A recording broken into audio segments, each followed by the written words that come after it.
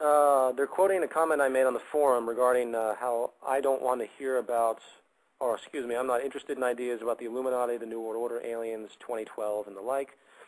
And they go on to say that this is turning into a clubhouse of banned topics and specific thinking, and it's not about truth, and to ignore certain aspects of the conspiracy that don't fit within my worldview makes me no different than Alex Jones. So I have to ask, is this movement about truth, or are you implementing the New World Order? Well, first of all, the reason I point out those points is because they don't do anything.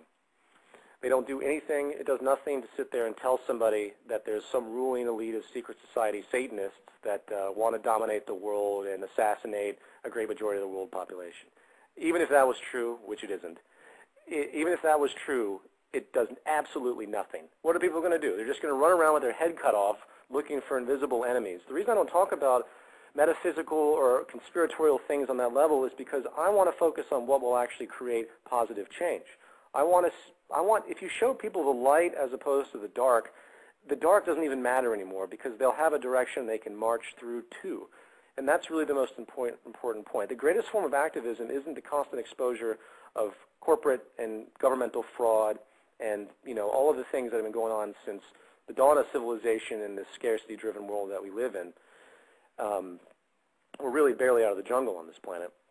The real activism comes from giving the solution, having people identify with that solution, and then moving forward with that solution. And when that becomes powerful enough, all of the little secret society groups and all of the so-called elite, they'll be trampled because they have nothing. It's such a small vicinity of people that think in the truly despotic ways. All they have is the military and the police, and that's something that we'll eventually have to get to next. We have to have a complete awakening in the military and the police because basically this is it. They're the ones that have been conditioned to move against the people, and if we can get to them, it's over. The establishment's over.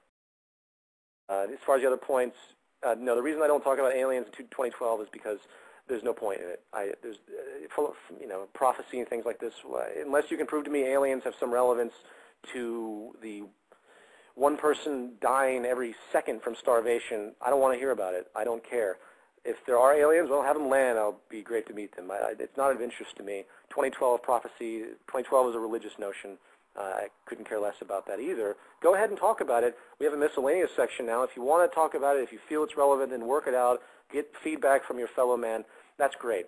But that's just not relevant.